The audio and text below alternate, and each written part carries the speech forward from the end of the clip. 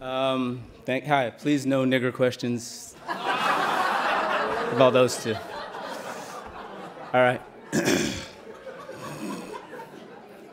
Black people questions are all right, though.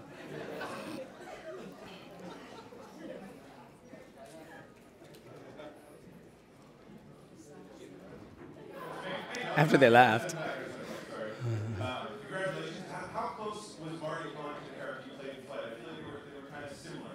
Oh, that's interesting. I haven't really thought of that. I mean, I know that they both wanted to win at all costs, and they both have the ability to sort of turn a blind eye to truth to make it happen.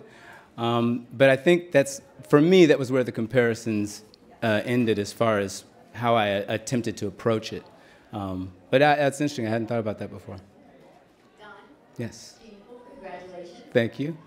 You know, you picked a good time to play a suit and tie kind of villain. Well, if you could call it a villain. Oh, yeah. Have the times worked to change the script, and have the times, you know, with everybody hating the business, have they helped people enjoy the show? I think it helped to give some context to the show, and it gives sort of an understanding of the people that we're dealing with and who my pod is going in to try and defeat. It was a completely brand new area of business to me. I'd never known what a management consultant did. I don't know that I still do. But it was something that was an interesting world to delve into. And I think with everything that's going on in the news, you know, we do a lot of stories that could be ripped from the headlines. So it's great to have that sort of help contextualize it, yeah.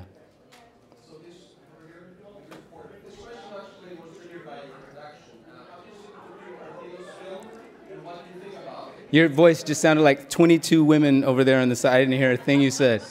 No, it's them. It's not you. I said, how do you see Tarantino's film, Django, and were you offended by it, or how did you find it? I haven't seen the movie yet. I'm looking forward to it. Everybody says that they really enjoy it and they loved it. My daughter liked it.